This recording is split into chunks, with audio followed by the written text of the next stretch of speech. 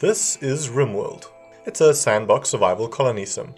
It's also one of my most favorite games of all time, so this review is either going to be very biased, or I'm going to tear it to shreds. We'll see.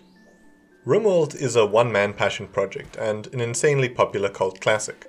I think it's done so well because it's taken the incredible freedom and sandboxy nature of a game like Dwarf Fortress, and it's made it a lot more accessible. I scoffed when writing that because a volcano is more accessible than Dwarf Fortress. Tynan Sylvester literally just gave his game a user interface and it was miles ahead of the competition. Who would have thought?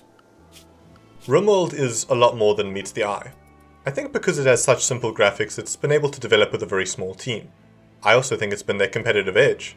I can imagine that some of the most time-consuming parts of game dev are the graphics and animations, so if you forego those, you can work on some incredibly advanced and complex internals. And that's exactly what this game has done. There are a lot of things being simulated. Everything from the consciousness levels of your colonists in relation to the weather, to the penetration resistance of each individual type of animal fur. It's really impressive. But I'm getting ahead of myself. Let me start from the beginning. In Rimworld, you start off as a bunch of survivors marooned on an alien planet. You're just meant to survive, but very quickly you begin to thrive. Your colonists are complex little individuals, and they have a host of needs and wants to take care of. This can be easy to manage when the sun is shining and the birds are chirping, but quickly shit hits the fan. You're on a Rimworld, as in a planet on the outer rim of some nondescript galaxy. In short, it's a hostile shithole. Everything from the wildlife to the locals wants to eat your spleen. So combat and defense is integral to the experience. It also means that children on the rim are taught from a very young age how to hold a gun. But we'll get to the children. They're new. You can build up your settlement, attract more survivors, who are just random people really, research new technology, and a lot more. Some of the biggest challenges to overcome are things like ensuring you have enough food, medicine, and electricity. But once you have that sorted, the game doesn't really hold back at what you can achieve. There is an end goal of escaping the planet, but I have like 500 hours and I've literally never completed this questline. My opinion is it's pretty obsolete. Rimworld is a game about freedom. It really doesn't need a finishing line. The progression system in this game is honestly unreal. There is an extensive tech tree and a lot you can do to build up your settlement. You might start off living in log cabins and eating raw rice, but eventually you'll be styling it in a hyper-advanced Archotech fortress with automatic defenses and cup holders and everything. What marks the game as a really great colony sim is that there are always more ways to improve your base. Almost every object and item in the game has a rating of how well it is made, which affects their stats. Which means you can go absolutely nuts trying to outfit your colonists with the best furniture, decor, guns, clothing, etc. Depending on where you build your settlement also radically changes the kind of experience you're going to have. Building in a fertile, winterless jungle might seem like a good idea, but initially you're going to have to cut through a lot of foliage to build, and diseases are going to be a constant irritant. Alternatively, you could build your base in the side of a wintry mountain, but the local bug population might protest, and you'll have to be clever about when and how you grow your food. Some people even like playing in the Arctic Circle as a solo cannibal. Some people are weird. There are also other factions to interact with and trade and even raid. Sometimes they visit you, sometimes you have to go pay them a visit. They can even give you dynamic quests with randomized rewards. It's a cool system that makes the world feel a bit more alive. However, I always felt like interacting with the overworld was a bit underwhelming. See, it's not quite as simulated as your colony is. For example, if a trader comes to your base, he doesn't depart from his settlement and travel to yours. He sort of just appears and then disappears again. Same with raids. Hell, you could even build on a secluded island and raider frequency won't change. It stands out as all just a bit too simple for a game this complex. Much like the rest of the game, combat in Rimworld is simple on the exterior but super complicated on the interior. It's easy enough for a new player to equip their colonists and press the draft button to fight enemies, but there are a lot of hidden numbers. Naturally, things like cover and the character's relevant fighting skills matter. But so does the quality of the weapon they're using, the light levels, how far they're from their target, etc. Also, because the health and healing system is so complicated, your characters can receive some really interesting injuries. Every organ and body part of each character determines their stats. So, if you take out an eye, boom, minus 50% vision, which affects how well they can do a lot of jobs, like seeing their loved ones. If you take out both eyes, then, well, you get the picture. Ultimately, this means in combat your colonists can sustain a lot of weird injuries that have realistically long-lasting effects. So prevention of harm is a priority. The best way to prevent harm is often to dish it out, and Rimworld gives you a lot of tools to do so. Weapons range from bows and specifically Roman javelins to railguns and doom missiles. You can also make use of landmines, mortars, and even satellite death rays. The game also lets you get creative with your defenses. You could train an army of rats to enjoy the taste of man-flesh and then release them on unsuspecting attackers. Or, if you have someone incapable of manual labor, why not replace all their arms and legs with battle claws and turn them into a death cyborg? The sky's the limit. You use these tools mostly against raids. Pretty regularly somebody or something wants to come onto your chunk of land, and you have to deal with them. Sometimes it's just a man-hunting rabbit. Other times it's a literal army. It gets harder and harder the further you progress. Eventually, mechanoid death teams become regular clients of yours. Remember when I talked about shit hitting the fan? Well, these raids are the fan in this metaphor. Or maybe they're the shit. You get what I'm saying.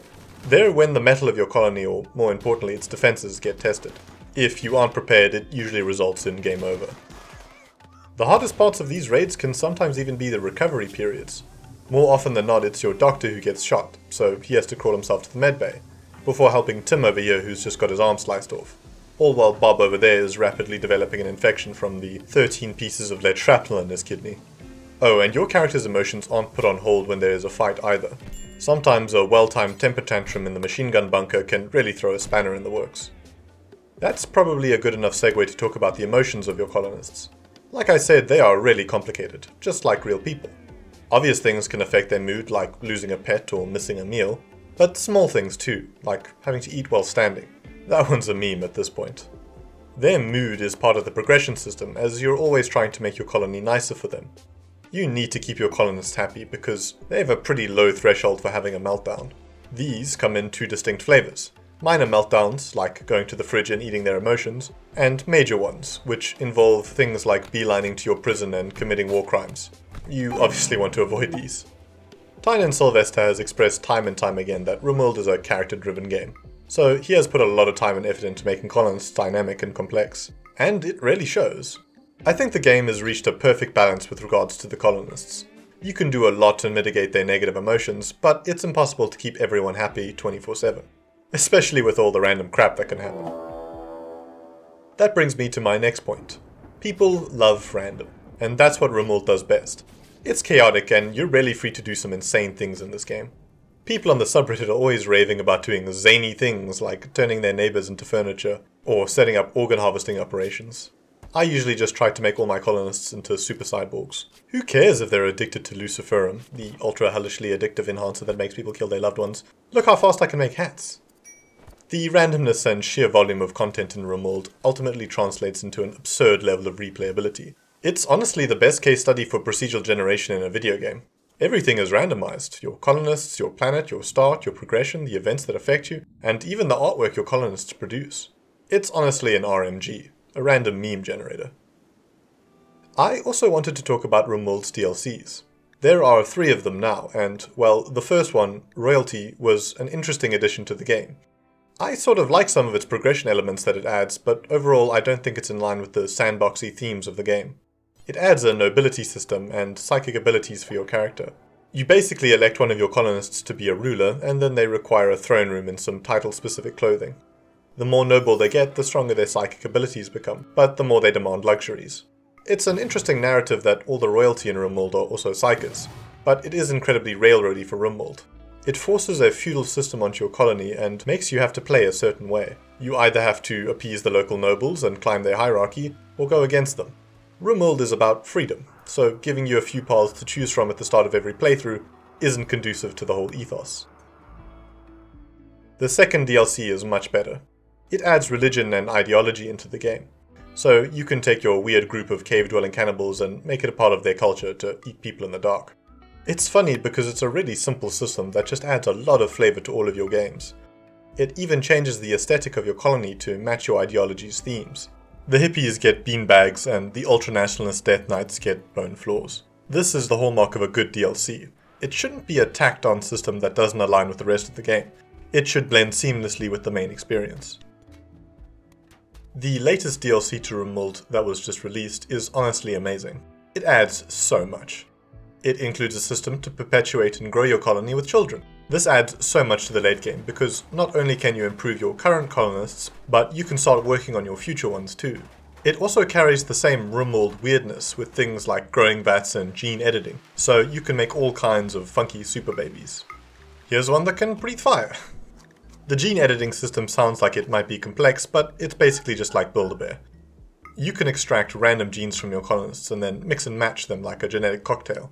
And then you can just go and inject that cocktail into someone else. Presto. This complements the new xenotypes, aka aliens. There's a whole host of different humanoid variants you can play as now, and even more that you can interact with in the world. The xenotypes are great because they complement and encourage different playstyles, just like the Ideology DLC.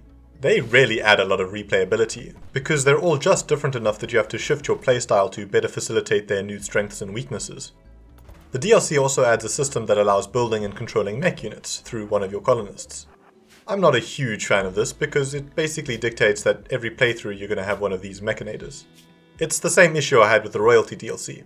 It's going to be part of each of your colonies. I guess you can just ignore it though. The part I do like about it though is that the trade-off for building these mechs is pollution. It generates as you build more mechs and you have to freeze it to prevent it from spreading. Tynan described it as like debt. A little bit is fine, but you want to keep an eye on it, otherwise it's going to ruin you. Something that's always made me scratch my head in Rimworld is these guys, the storytellers.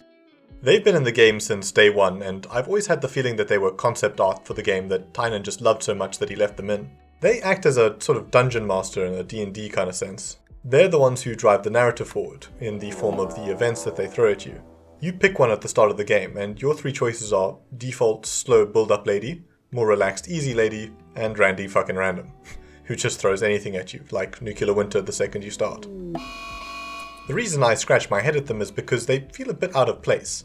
They're pretty much the only named characters in a game that is otherwise procedurally generated. Why do they have these really specific aesthetics and personalities, and who are they within the narrative of the game?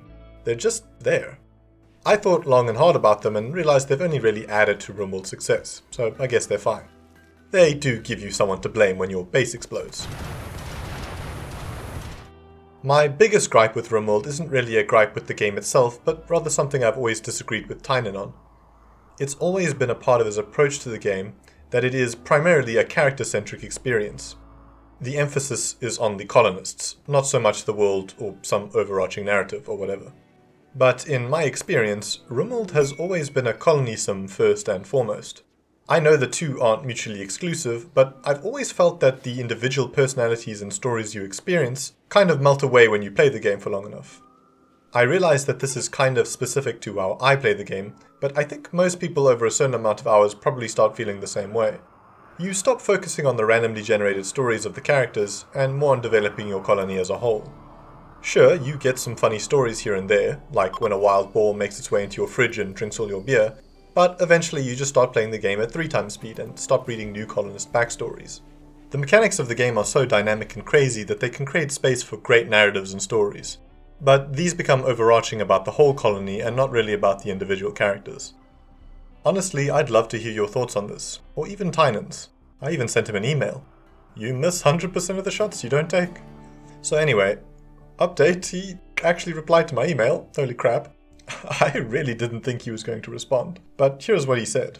People have different playstyles. The game is designed to work on multiple levels at once. What you get out of it is different than what others do, but both are valid. And to that I say, fair. Rimworld is a game about freedom, and that includes freedom of playstyle. The game facilitates the big colony late game playstyle, as well as the small colony story generating playstyle, and everything in between, I guess. And it seems that the direction the game is heading is going to continue to encourage both. Overall, Rimworld is an amazing experience, and a game that can be played almost infinitely. The randomness of each playthrough has kept me coming back time and time again.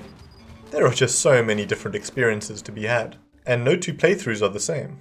It can be complex at first, especially when you're presented with screens like this so early on.